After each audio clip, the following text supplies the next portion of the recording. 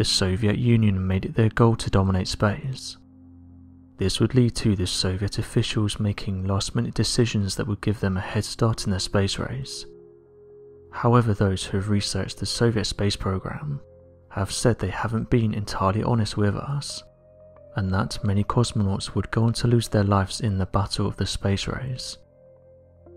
The rivalry between the Soviet Union and the United States is well documented.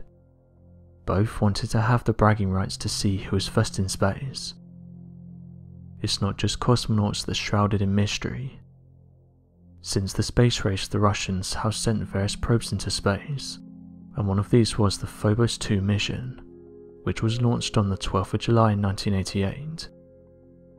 The probe was created with the sole purpose of travelling to Mars's two moons Phobos. The probe made the 254.3 million kilometre or 1.5 million mile journey to Mars. It arrived on the 30th of January 1989, but lost communication. Before it did, however, it sent back a few mysterious photographs, some of which are used by believers to suggest that the probe may have encountered something otherworldly. One of the photographs that was sent back showed a huge cigar or disc-looking craft, some of which say that the probe may have encountered an unidentified flying object. As mentioned, the official NASA explanation was that the probe experienced a malfunction on board, but according to some high-up officials this isn't what actually happened, and this is where things get interesting. In 1991, 6 former US Army remote viewers were brought in by Russian officials to help identify what actually went wrong with the probe. The thing is, this may sound like something that's made up, but it isn't. In fact, back in the early 1970s, it was said that the Soviet Union had begun spending millions each year on the study of psychic abilities and remote viewing, the ability to see locations far away via astral projection, on a project known as psychotronic research. In fear that the Soviet Union had learned of a new form of spiritual technology, the United States quickly funded and established Project Stargate, of which had the express purpose to also study the remote viewing phenomenon, and use psychic soldiers as a method of retrieving information of captured prisoners of war, high-value targets and preventable attacks. Research into remote viewing would begin back in 1972, at the Stanford Research Institute located out of Mellon Park in the state of California. The lead researchers, Russell Targ and Harald Puthoff, required a minimum accuracy of greater than 65% success before an individual could be accepted into the research study, which claims that many of the participants far exceeded this percentage, but were not always 100% accurate with their guesses. Shortly after the project began, the team was able to locate a lost Soviet spy plane in 1976 by psychic participant Rosemary Smith, as well as additional claims of recovered POVs and high-value targets over the years.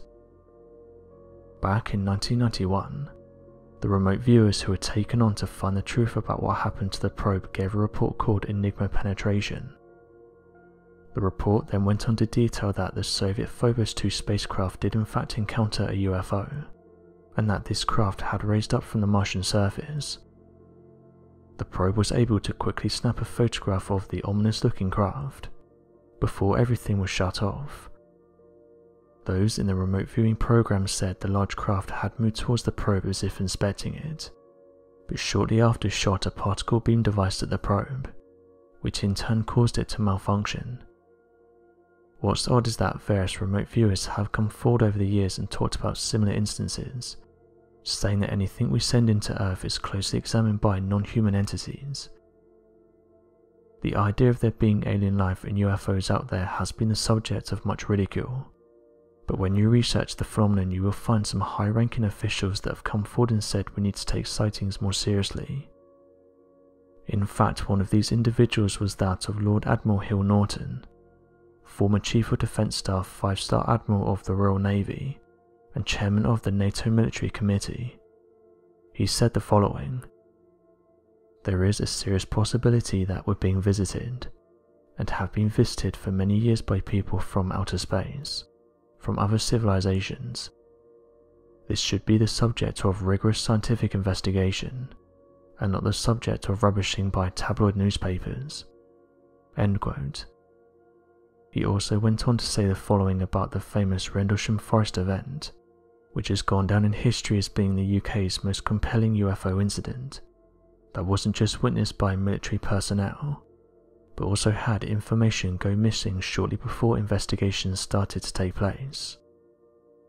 When asked his opinion on the matter, he said the following: "There are only two conceivable explanations.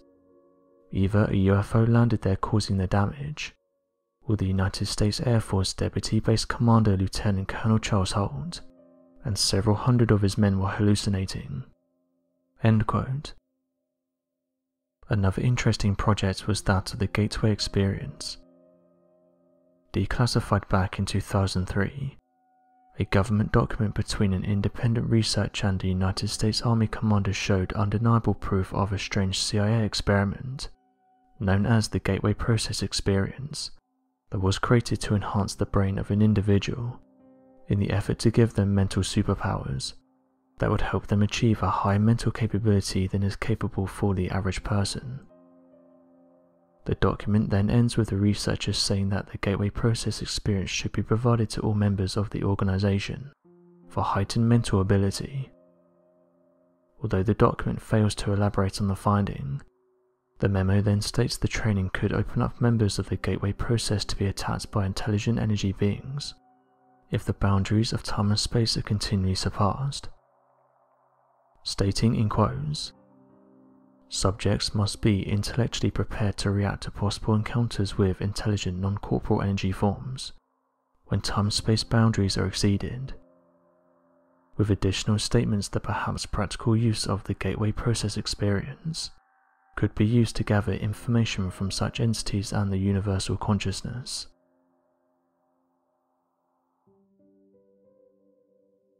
Space is a vast and largely unexplored place. Advancing technology and the development of our scientific understanding has helped us to find out more about what lies beyond our planet and has opened up the door to future exploration. Its multitude has allowed for many aspects to go unknown since humans first left Earth and have experienced life outside of our planet. Something to note though is that not every discovery made by NASA and other space agencies are understood. Sometimes these discoveries confuse even the best scientists. Back in 1997, a mysterious plume was detected by the Hubble Space Telescope coming from Mars. The European Space Agency said the following on their website: "Plumes seen reaching high above the surface of Mars are causing a stir among scientists," going on to say the following: "On two separate occasions in March and April 2012, amateur astronomers reported plume-like features developing on the planet. The plumes were seen rising to altitudes of over 250 kilometers above the same region of Mars on both occasions. By comparison, similar features seen in the past have not exceeded 100 kilometers. At around 250 kilometers, the division between the atmosphere and outer space is very thin, so the reported plumes are extremely unexpected.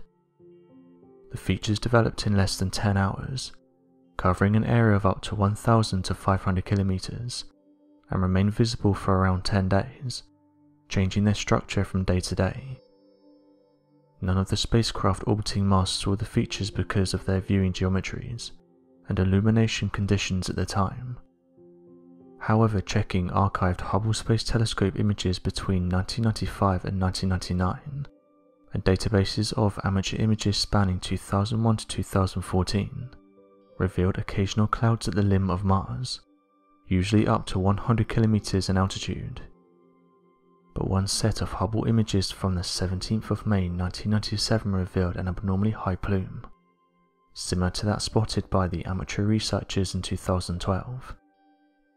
Scientists are now working on determining the nature and cause of the plumes by using the Hubble data in combination with the images taken by amateurs.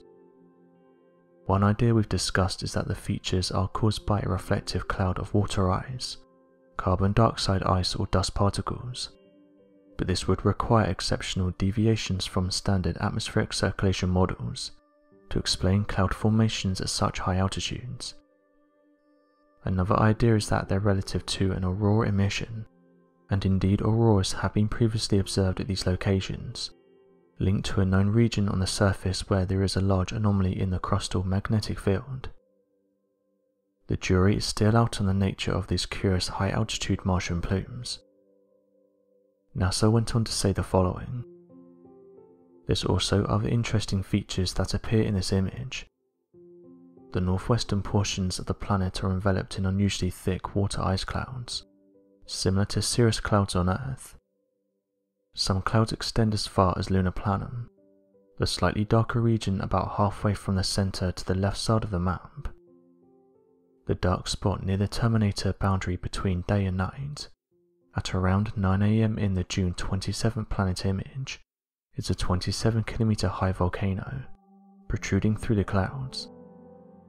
The remnant North Polar Cap, composed of water ice, is at the top of the May and June images, and a bluish South Polar hood, composed of water ice clouds, is seen along the southern edge.